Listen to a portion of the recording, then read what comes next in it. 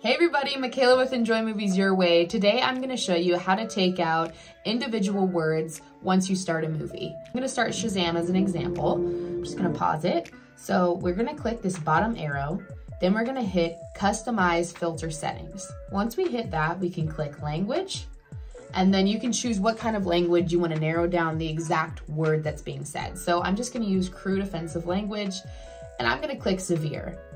As you can see, it shows the most severe words, and it just shows the first letter with a skip and then maybe the last letter. So a lot of people ask, how can I just take the F word out of my shows or movies? So this is how.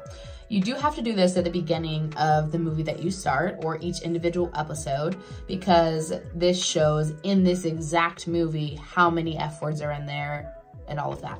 So if we only care about the F word, we can click this.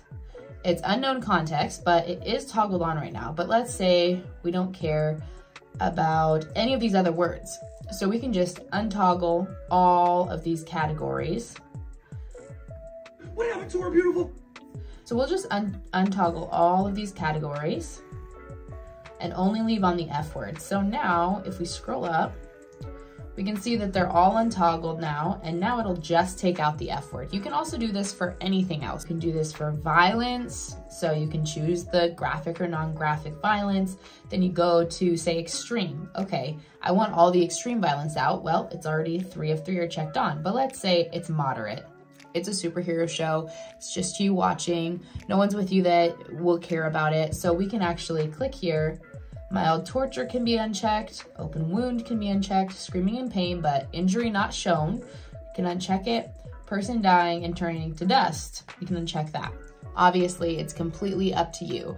And you can just customize each individual movie or episode of the show through here and choose exactly what words or content you want taken out. So it's a nice feature that a lot of people ask about because they only care about 1 or 2 words.